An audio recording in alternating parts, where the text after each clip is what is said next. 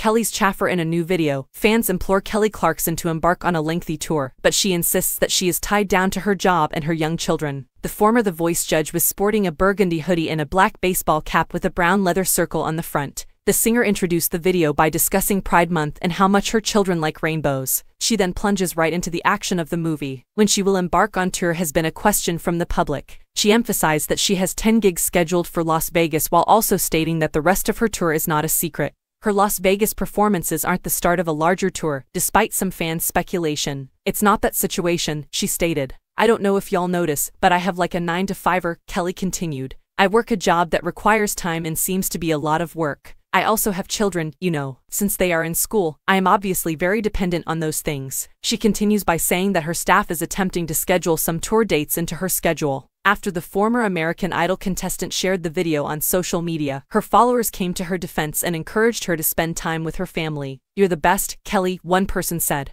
"Godspeed to you and your amazing, gorgeous children. I will always be appreciative of all that you have done and are still doing for me. You cannot get that time with the kids back," another person wrote. "Enjoy them first, always. Because life isn't always fair, you shouldn't live with regrets. You were fantastic, you didn't know you couldn't prioritize. Keep being fantastic," a third person said. "Look, Kelly," someone yelled. "You don't have to explain anything to anyone, and those of us who have jobs and kids completely get that." The U.S. Sun exclusively claimed that Kelly, who continues to garner high ratings, is allegedly spoilt on the set of her talk show with flowers, gift baskets, and five-star dining. As a breath of fresh air in comparison to her predecessor Ellen DeGeneres, sources said that employers are counting on Kelly's skills for years to come. Following reports that the working environment at the Kelly Clarkson show was toxic, Kelly Clarkson responded to fans on Instagram earlier this month. According to a Rolling Stone expose, 11 current and former daytime talk show employees claimed they were overworked and underpaid. In addition, the unhappy personnel claimed that the NBC program's working environment was traumatizing to their mental health.